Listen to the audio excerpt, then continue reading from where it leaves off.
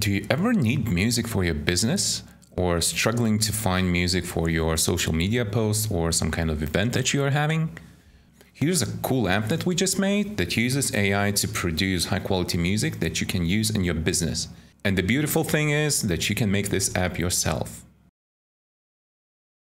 Hi, I'm Mantas from Rapidev, where we build powerful software to help entrepreneurs realize their dreams. Give me just 10 minutes of your time and I will show you how to make this app. For this build, we will use Suno AI, which we will use for the actual music generation, as well as Bubble.io, which is the most powerful full stack, no code app building tool. Now, this music can be used in all kinds of scenarios. Now, think of it. This can be used for small business marketing materials, for social media, for jingles. I will show you the database design, then the front-end design for both the index page where we are prompting and also the music page where you get the results. Then we will get into the workflow part, so both the front-end workflows and the back-end workflows, which actually create the thing and create the prompt and the API connection.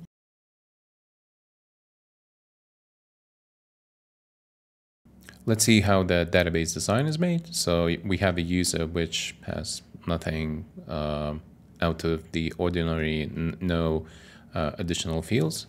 And then we have AI song and response. So AI song is our prompt, is the thing that we will send. So we have an audio as a file as a response to that. We have the duration in seconds. Then we have an image, which it's being shown when you go to the music page. Then you have lyrics because you can actually download lyrics. You have a model that was used to prompt.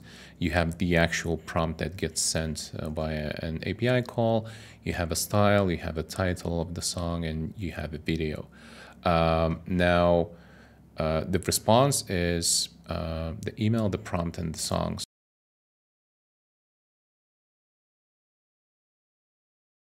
Now let's go and create this beautiful UI.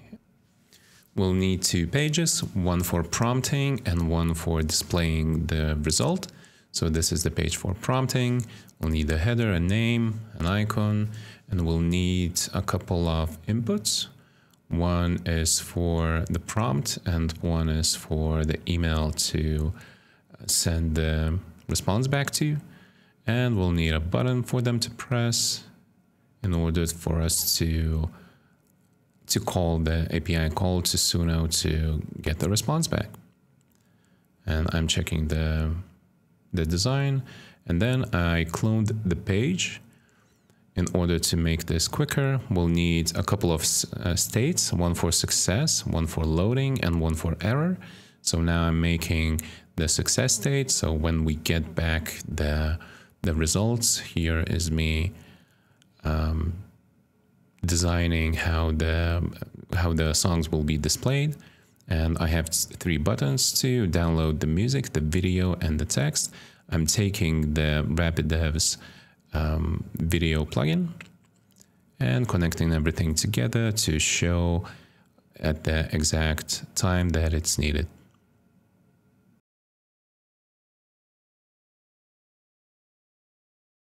We will use this site called Ace Data, which is a site that provides various APIs, proxies, and so on. And one of those is Suno. So if I go to services/Suno, I will post all the descriptions below.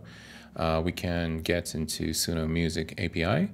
Of course, it's paid for credits, but you can try this for free on our app. And Suno, we will use this one, Suno Audio Generation API. You can see the documentation and pricing. And we will use this API via post call, and yeah, we will get a result of 2 songs generated by Suno. Now let's see how our API call looks like. So we called this one track generation. It's none are self-handled, and our call is like this. So we are doing the post call. We are calling the same URL as previously mentioned, and then we are using authorization, and the value is bearer space, and then our code. Yours will be unique to yourself. This will be private because we don't want to expose these. Now accept application /JSON, just as I showed you before, and then content type application /JSON. Now our body will be action, and it will be generate. So we don't need for this to be dynamic. That's why we don't put these brackets on, and chevrons actually on, and the prompt will be song prompt, and callback URL will be callback URL. Now, why do we use callback URL? Because we have in our backend workflows, we have this this API workflow, which means that we are sending this call to Suno API, and then we are getting a response back, which triggers the creation of well, these steps, the creation of AI songs in our database, which we can then show to the users. And our workflows look like this. First of all, we create a response which will house both of the songs that are created. And it's taking the email from input emails value and the prompt from multi-line input prompts value.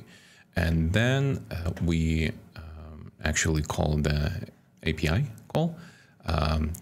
And a callback URL is, well, we have two versions of this, right? So one is for the test version of the app, and one is for the live version of the app. And test version and live version just differs in that the test version has the version -test inside of the callback URL. But for the song prompts, in both times we are taking multi-line inputs value, and then at the end we just go to the new page, group music, and that new page will have the exact same link, which will be sent to the user via the email.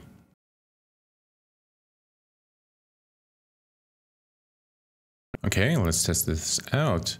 So the prompt, a 2000s rock song about an entrepreneur making his first unicorn startup.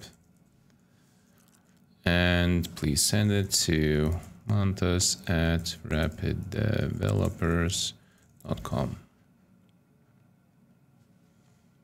All right. We're pressing create, we're being navigated to the music page, and now it's loading, and I will get back to you when the songs are loaded. Okay, let's see what we got.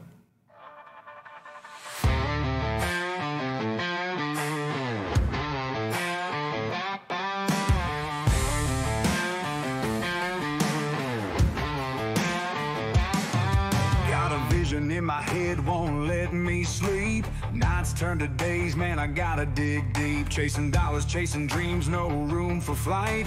Living off coffee, working through the night. And now the second one.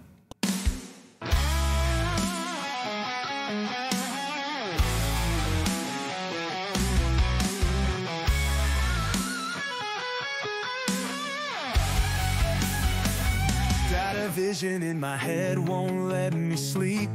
Nights turn to days, man, I gotta dig deep. Chasing dollars, chasing dreams, no room for flight. Living off coffee, working through the night. Building castles. Okay, both of those sound cool.